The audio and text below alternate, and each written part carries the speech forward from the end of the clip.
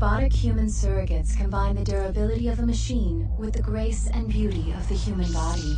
With most people living their lives through their surrogate selves, our world has become a safer place. Take a seat in your STEM chair, and just with the power of your mind, you can control your surrogate and send it out into the real world. You can live your life without limitations.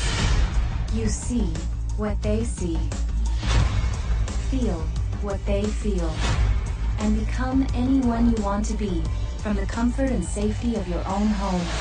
You can finally live the life you've always dreamt of without any risk or danger to yourself. We are confronted with an unprecedented situation. 2 people have died while connected to their surrogates. I think we may actually have a homicide here. First one in 15 years.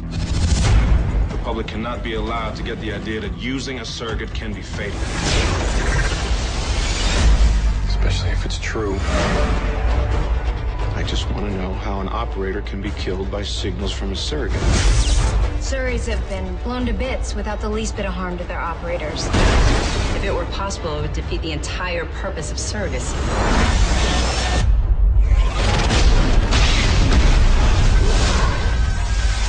Oh my God, Tom? You're lucky to be alive. Good thing you're unplugged. How long is it since you've been out without a surrogate? Can't even remember.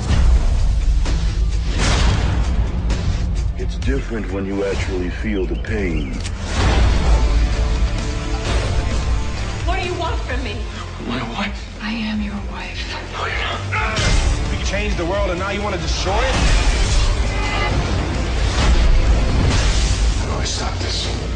You can't. Maggie, get offline. I think something's gonna happen.